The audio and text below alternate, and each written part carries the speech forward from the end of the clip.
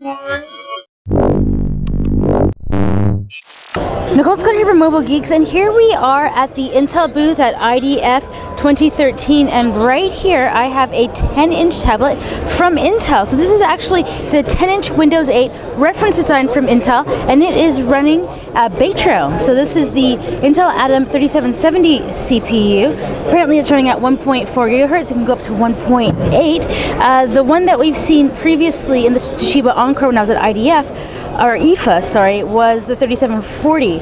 So this is actually something that they are passing around to their OEMs and ODMs in Taiwan to get them to, well, I've heard in Taiwan, you know that I live there, so that they can actually more easily make Baytrail tablets. Now, one of the things that I have heard is that they are actually passing out the 3D files for this so that the OEMs will be able to kind of try to customize it on their own.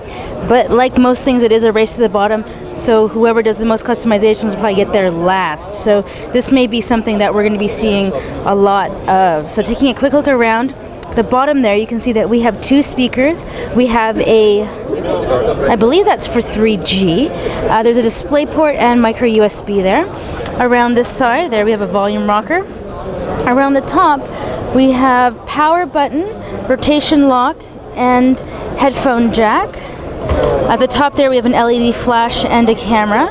Around the other side we don't really have much, but let's just take a look at the back here, see if there's anything interesting. Nope, just the build number and the Mac.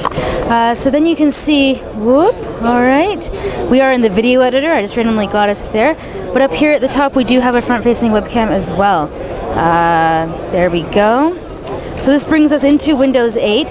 So we should be seeing these from manufacturers in the near future. So if this design does look familiar, you'll know why. So this is a look at the 10-inch reference design from Intel here at IDF 2013 in San Francisco.